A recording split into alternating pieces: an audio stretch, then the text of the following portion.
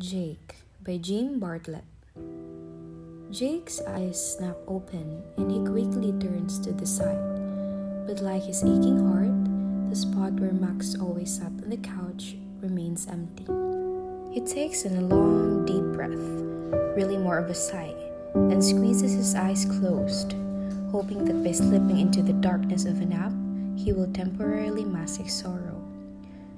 For 15 years they were inseparable, always side by side, the walks on the beach with the gentle waves calling, the seagulls cawing. All those hikes on the trail where the trees kinda beat over the arches, wrapping them in a soft, cool shade on a hot, sunny day. Even just a ride to the grocery store for something Marga may have forgotten, they always went together. Though he knows that in some ways he should be thankful for just having their time together, those moments forever etched in his heart, and that the sickness took Max quickly rather than dragging out the pain for weeks, maybe even months. He still feels cheated, that somehow he is missing years that could have been.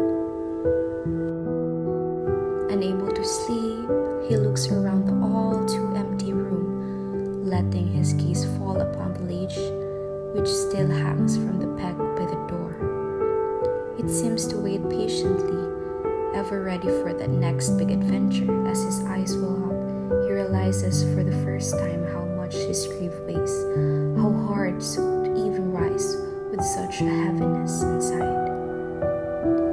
It is then he hears a shuffle from behind and turns to see Martha standing in the doorway, her shoulder resting against the frame.